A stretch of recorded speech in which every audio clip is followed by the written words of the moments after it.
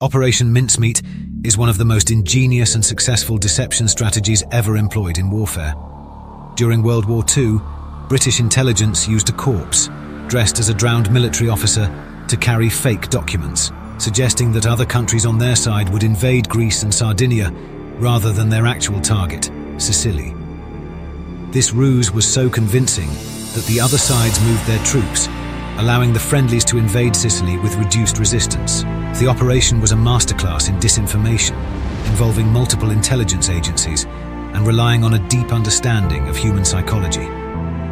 The British even went so far as to create a fictional life for the corpse, complete with a photograph of a fictitious fiancé and a letter from his father to make the deception more believable. Operation Mincemeat serves as a compelling case study in the power of deception and psychological warfare.